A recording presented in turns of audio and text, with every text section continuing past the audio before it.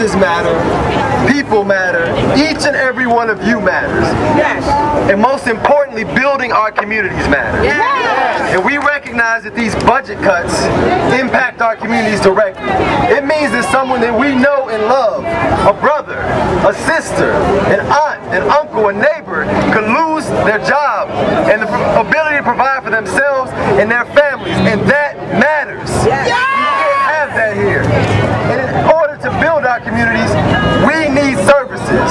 We need each and every one of you to continue to do the work that you do daily. It matters.